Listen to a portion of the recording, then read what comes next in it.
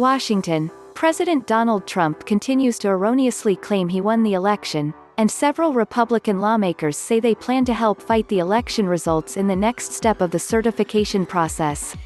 Though President-elect Joe Biden won the 2020 presidential election, Trump and several of his allies have claimed, with virtually no evidence, that the election was fraudulent and have pledged to fight when Congress meets on January 6 to formally count the votes of the Electoral College.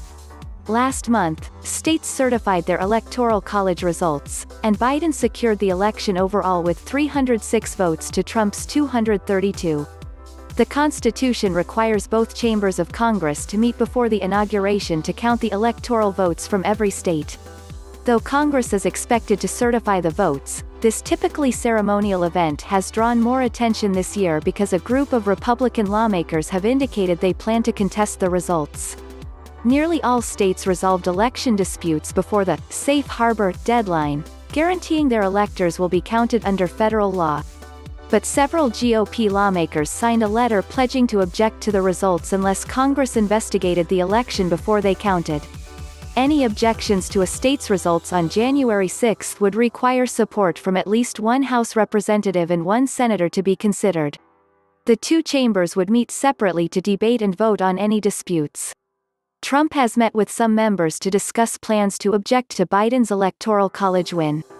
The effort is sure to fail in the Democratic-controlled House and likely in the Senate, where several Republicans led by Majority Leader Mitch McConnell have warned colleagues not to challenge the Electoral College vote.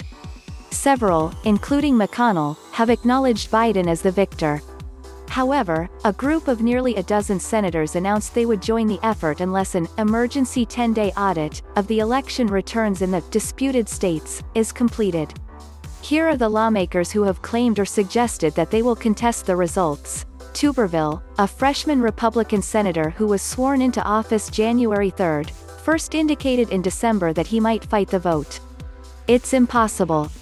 It is impossible what happened," Tuberville said, referring to Biden's victory. "But we're going to get that corrected. You'll see what's coming. You've been reading about in the House. We're going to have to do it in the Senate," Tuberville stated.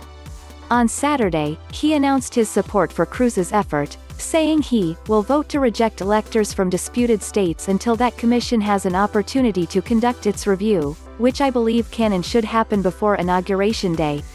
Brooks is leading an effort in the House of Representatives to reject Biden's Electoral College victory.